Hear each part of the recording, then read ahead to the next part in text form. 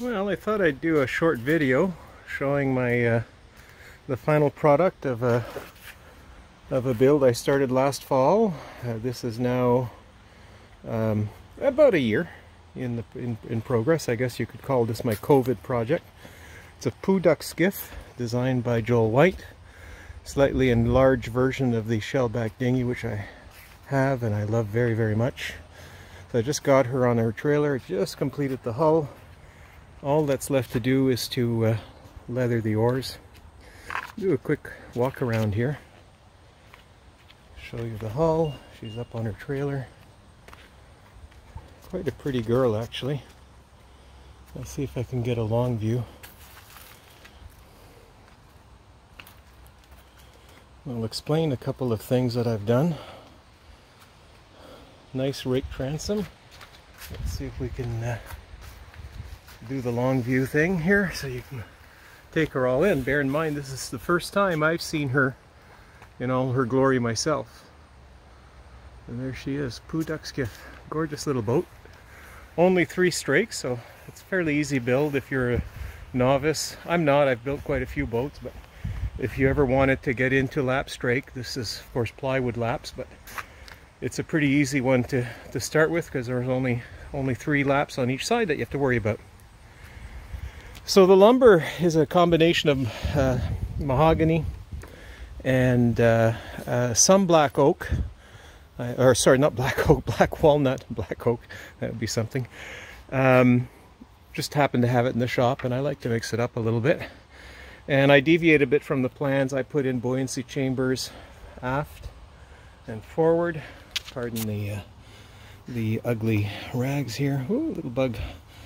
So this is nice for stowing little items of gear. It's also nice because it hopefully will ensure the boat floats. The tiller, I always make these little suspension loops under the thwarts for the tiller, like this. The rudder stows on those cushions. And I should maybe show you my little mast supports here. So I'm going to put a boat cover. Eventually my wife's going to make a custom fitted cover which will have snaps here under the gunnels. That's how I like to do them. So it's a nice travel and storage cover. But I like them well peaked, so I like to use the mast to peak them. And in my approach, in order to support the mast, you can see here I made a little crotch. This is actually a cut off of an old boom from another boat that just sits in the mast socket, in the mast step socket, and got little wedges with leathers that fit in the partners. And here aft in the stern, I can show you what I did here. I thought about this and I made a little crotch, but a very kind of special little crotch. Let me just take the mast off. Very lightweight mast made of spruce. And all this is, I made a little socket. I don't know if you can see that in there. Epoxied down to the bottom of this lazarette chamber. And then a little plywood ring here on basically a closet pole. And this just kind of sits in here.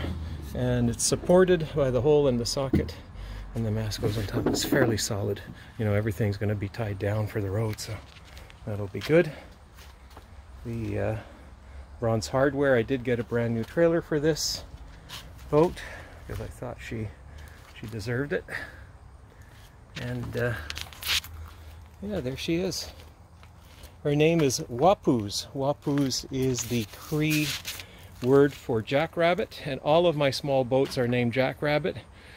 The shellback, which I still own, is named Jackrabbit, and I thought I can't have 2 jackrabbits. The shellback would be Jackrabbit number 5.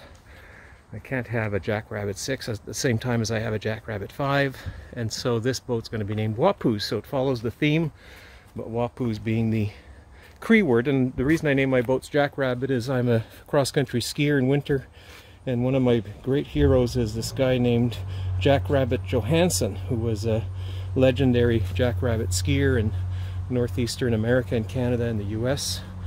And the Cree nicknamed him Jackrabbit because he used to move through the bush with such alacrity, like the jackrabbit does, I guess, in the forest. So I hope my boats will also likewise move with alacrity in their preferred medium, the water. So there you go. There she is. Very, very lightweight mast, and I'll be rigging her and show how that's done. Look at that. Isn't that a beauty? I mean, you can lift them with one hand. Now my center board, I screwed something up with my B-hole, or the location of my B-hole here, and also my jam cleat. It doesn't quite jam, but maybe that pennant is too slippery. If you look under the trailer, a little bit of the board sticks out just a little bit up here. Not enough to cause problems, I don't think. It's well clear of the trailer, so it's not going to catch on anything. The trailer basically is these two bunks here, and everything sits nice and high. Even that roller back there is a little low. I might have to adjust it. But anyway, if there's an issue, I'll take care of it. And there you go, Waupoos Pooduck Skiff.